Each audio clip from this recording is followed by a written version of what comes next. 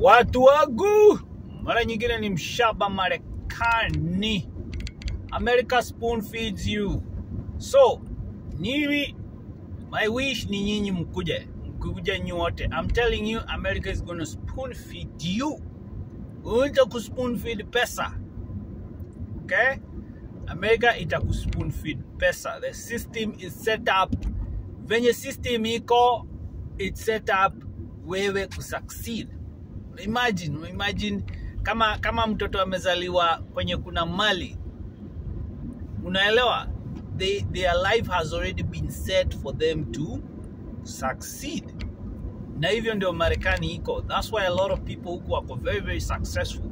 Okay, immigrants wako huku Marekani, they own businesses. In fact, most of the business unaona hata zenye ziko online, immigrants na wamezi-create. Wahindi, Manaijo, wame-create ma business. Wase wametoka Iran, wame-create ma biashara huku. All these digital businesses unaona. Unaelewa? Hizo manini, ma articles, ma software, all those companies, startup companies. Hizo vitu zote zimedevelopiwa na mostly immigrants. That's why America inapenda immigrants. So you can imagine, umesoma ama wewe ni mjanja na uko na akili, then you're put in a place where unaambiwa, you know what, ndio hii mambo. Ni kama wewe ni mse unapenda soka. Okay? Unawekwa kwa hizo favorite team zako. Unajua kucheza soka na nini. Unaenda unawekwa huko, hizo team na supporting hizo team mbili, sijui Manchester na Arsenal. Unaenda unawekwa huko, unawekwa kwa lineup na unaambiwa, unaelewa, tutakutrain. Hapa tutakutrain venye utaenda, alafu utakuanga kwa lineup unacheza, tutakupea mshahara. So think about it that way. Yani wana equip na everything una need. So America itakuspoon feed. One of the way itakuspoon feed ni ati there are so many paths.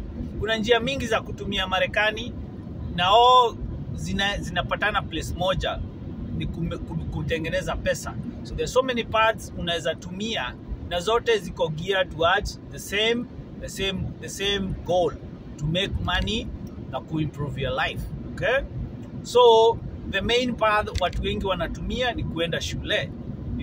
Ukienda shule Marekani and you study something in the STEM, science, technology, engineering, mathematics, you study anything along those lines and you graduate, your life is going to be set. Once you graduate, uende ka internship and you get hired, your life has changed. Hautakosa kazi. Okay, that is one path.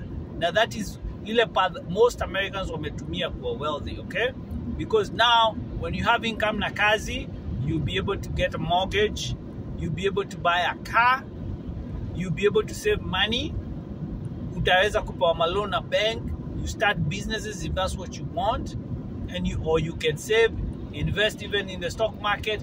So that is a sure path. And when you're comfortable na uko na pesa poa na pesa enough, you'll be able, akili yako inafikiria vizuri because hakuna hizo vitu barriers. Okay, so your one path, you unaweza follow just that one path and you are set. Hakuna ati usome o graduate afu anze kutama. Why? Opportunities are so many. Okay? So, and there is other paths kama hizo za trade school. Plumbers, they make a lot of money. Hata kuliko nurses. Carpenters wana make pesa mingi kuliko nurses. Okay? You go kama hizo trade school, wanakufundisha hizo plumbing, HVAC, hizo heating and ventilation, because America heating and ventilation is a big thing. Ukienda maofisi zote, they have to be cooled. Unasikia hewa ikiwa cool, especially during summer, kunakuwa very hot. Kufungua dirisha isaidii. So hizo offices zinahitaji kukuliwa. When it comes to summer, people need to warm their houses because of the extreme weather. Baridi mingi. So hizo vitu zote ziharibika, they need servicing, zinahitaji kuwekwa. Plumbing, so many apartments in a building, all these people wanaharibu hizo ma plumbing zinakuwa blocked. carpenters, their houses being built every day. Watu wanazaana kwa wingi. Kama hapa napita kuna nyumba ina constructiwa. So many constructions going on because they need housing. So guess what? Plumbers, carpenters, electricians, those are paths unatumia na trade school. Within a year or so usha trainiwa na uko kwa kazi. Construction, barabara za Marekani zinatengenezwa every other day. Everywhere you go in any city utakosa construction inaendelea barabara. That is another path watu wengi hutumia trade school, because not everybody anataka kwenda college, because college sometimes inakujanga na loans you pay afterwards.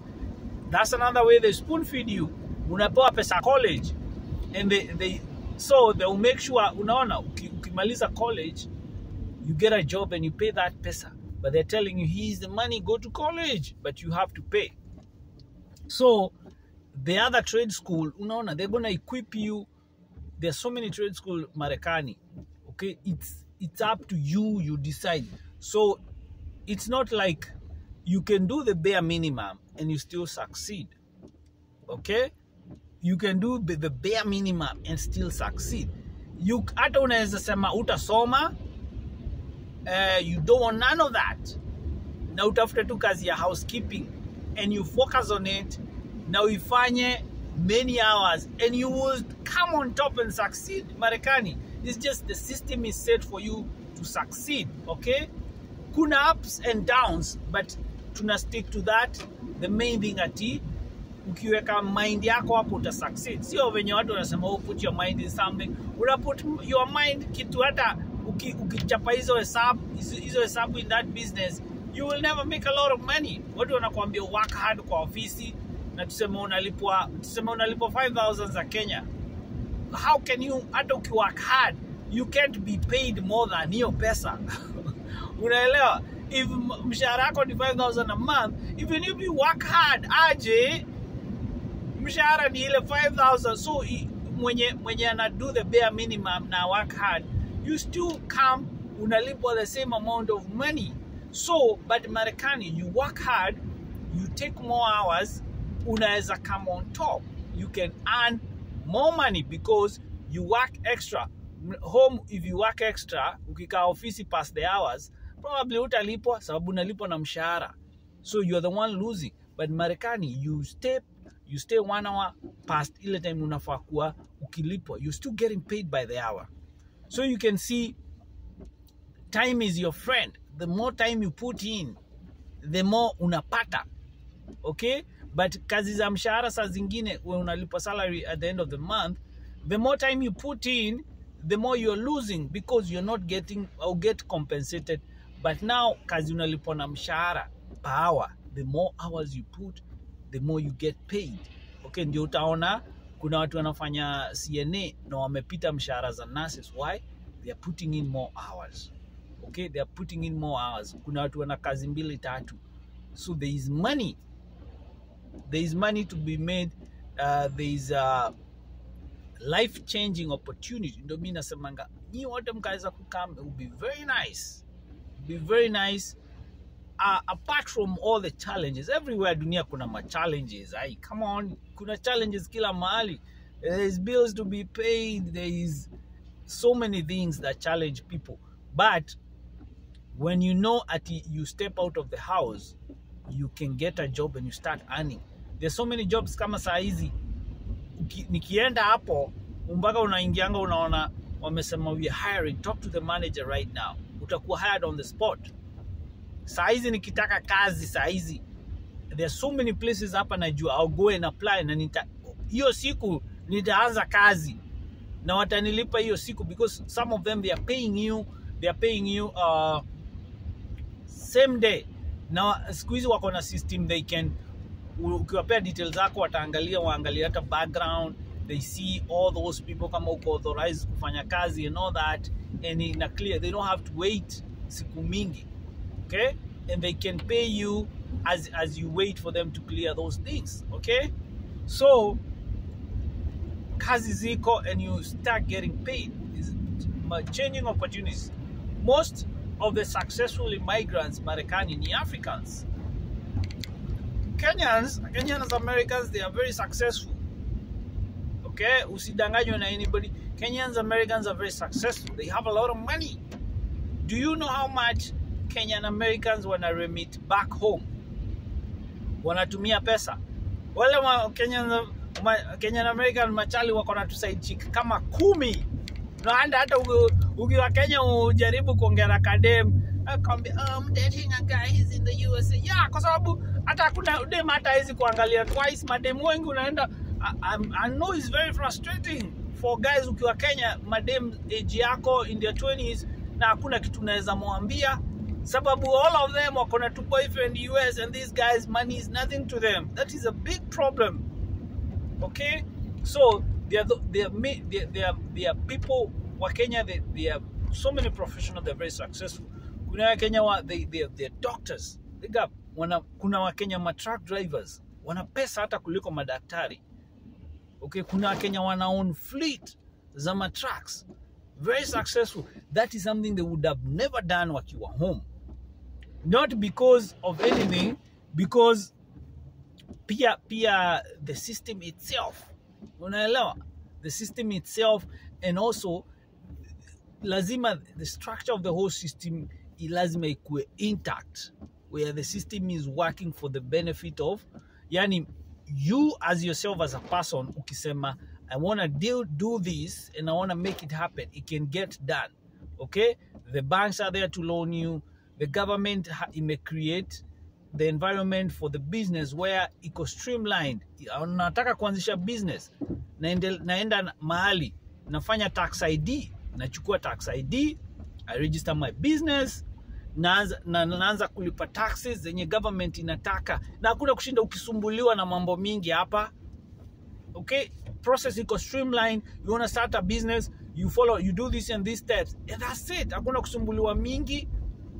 Okay, kama ni permits inatakikana ni easy, kama ni kurenew the nini. So anybody starting a business, they know this is what we need to do, because the system iko set up hivyo, sio kusumbua watu. Mtu anataka kuanzisha business and anasumbuliwa na mambo mingi. No, imeandikwa, you want to start a business, okay, you register a business, enda uchukue tax ID, kuwa na location, enda uchukue permits, kama unapika enda uchukue permits, nini za kudistribute chakula and all that, na zote ziko places you go, unazilipia. This is how much you're gonna pay for it, this is how much you're gonna get charged. Ikifika tax season, you do the taxes this way, the government want a piece of this, and that's it. It's streamlined. So even if you're trying to succeed, you're not having to think mazeni nani nita bribe, hii biashara nataka kufungua hapa nitafanya nini. No, there's nobody to bribe. You just go follow what the system is telling you, and you once you do that Kenya wanataka, you'll be able to start your own stuff. So the process is very streamlined for people to be successful individuals. So Wakenya wengi wako successful. There's so many realtors wa Kenya huku wanauza manyumba, something they would have not been able to make a living from. Kuna Wakenya wanaown maranch huku, okay, wanaown large chunks of land. Kuna Wakenya wanalima, kuna Wakenya wanaown hizo zinaitwa adult family home, and most of them wanaleta over 2 million a month, to over 2 million a month. Okay, kuna Wakenya wako na hizo fleet za trucks, they're making millions. So why? The system, it's here to benefit you. Na ndio tumesema ukiremit hizo, Wakenya wanaremit pesa mingi. Where do you think that money is coming from? The system itself ina-ensure people are able to make a living, okay? Are able to succeed if they want. Without succeed, if you're okay with the bare minimum, the system is set for you. So the system is set to spoon feed you. Okay, so ni wewe useme utakula ama hutaki kukula. So I hope you guys mnajua green card iko karibu, go apply. Jaribu njia zote, sio kuhepa home. You're not running away from home. Kwa mtu atanaanza guilt. You're not running away from home. You are just looking for a better opportunity venye unaweza toka Gishagi uende Nairobi kutafuta kazi. Okay, you can't run away from kwenye umetoka. Angalia Wakenya wanajifanyanga they ran away from Kenya mpaka mtu anasema mpaka Kiombo anasema oh my God, dear God, we are praying you. So mnajua hapo wanajifanya habari zenyu ongea Kiswahili. Kiswahili umetoka Kenya. You're running away from tunakusikia. You can't run away from where you come from. Okay? No matter ukijaribu kufake, hakuna kurun away, ita catch up na wewe. So you're not running away, you're just looking for better opportunities, and there's nothing wrong with that. Okay, there's nothing wrong with that. So you guys apply those green cards. Okay, na kuna watu watasema, kuna watu walikuwa nauliza, if you're making this amount of money, do you need to come to US? So Kenya mimi naweza sema ni ati sometimes if you're making a good, all these things zote mi usema okay, all these things ziko tailored kwa individual. Okay, it's not a one size fits all.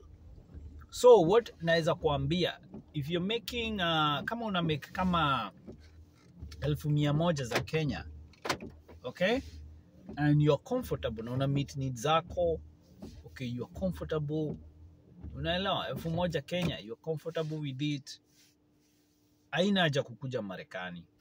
But mimi sikuambii usikuje Marekani, usiseme mshamba wanatuambia usikuje Marekani, si wewe ukuje, si utoke Marekani. No, mimi siambii mtu hivyo. What naweza kuambia ni kama una make hizo pesa, it's good utembee Marekani. Sasa zilichukua ka vacation, ukipata hata visitor visa, wetembea tu and you just see, ongea na watu, see how they are paying for their vehicles, manyumba, taxes, the lifestyle, the weather, then you make a decision. You make a decision based on that. You yourself make a decision based on your own experience. Okay? Sababu my experience naweza kuambia, and it might not be your experience. Kuna Mkenya atakwambia experience yake ever since ana regret kwenda Marekani. Okay? Kuna Mkenya anakuambia they don't regret anything. If they were to do it again, they would do it again. So these experiences, mtu anaweza kuambia things to encourage you or discourage you, but it's based on their own, and that is their own truth. You kama mtu alika Marekani, maybe things happen, ka fall in trouble, kusumbuana na watu nini, maybe things happened, vitu mbaya zikamhapenia, they have a different story about the place. Maybe they went bankrupt, maybe they got a nice job and they lost the job, they lost the houses, the wife and the kids. The experience is going to be very different. So mtu akikwambia about Marekani atakwambia based on that experience, because kama Marekani saizi kuna watu wako homeless, there are even Kenyans who are homeless. Their story is going to be very different from Mkenya ako successful. So it is very, very good you get your own experience, gather information from watu wanakuambia, sikiza hawa sawa wanakuambia life about Marekani is not what you think. At the same time, look at those who are telling you, okay, there's opportunities and you can be successful. Then you draw a balance, then you find a way and try experience it for yourself, so that utasema, mimi nikikwambia hapa kama ninavaa viatu nivae, hizo viatu naweza sema they are comfortable, they are not. Hata nikikwambia hizi viatu ni comfortable, where you cannot, hauwezi jua sababu miguu sio the same. Unaweza vaa hizo viatu useme these are the most uncomfortable shoes nimeivaa, na mimi nikivaa nasema oh my, hizi viatu ni poa. Kuna mtu anapenda suti, akivaa suti ana feel ako fresh. Maybe mtu mwingine anataka kuvaa tu ka jacket kama mshamba, and you're comfortable. So it's your own experience, but you get an opportunity ya kwenda Marekani. Usianze ujinga ati I have a boyfriend, I have a girlfriend, asizi mwacha, we're so in love, I can't leave him. Ni upuzi. Kuja, take that step, enda, okay? And you will not regret, okay? The kumalizia, there are sacrifices, of course, in everything, okay? So you sometimes you utapata pesa and you sacrifice a lot of things. That is what Marekani is mostly about. You're gonna have to sacrifice, especially when you're migrant. You sacrifice family time, being away from family. You're gonna miss events, a lot of time with family, and being in your home country. On the other hand, you're gonna benefit from getting the money, okay? So sometimes you're gonna miss out living life because unashinda kazi to get the money.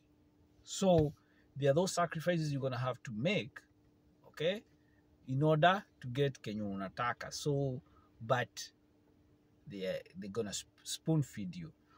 Most of the kazi huku, ukisomea, tuseme unasomea kazi ya ndege, unasoma ama nursing ama whatever kazi unasomea, ukienda kazi, it's completely different from kenye ulisomea. Unaelewa? It's completely different. They have their own way of doing things. Uliza hata manasis, ukienda kufanya kazi, it's not what you studied. Okay? So, and most jobs, they're gonna train you.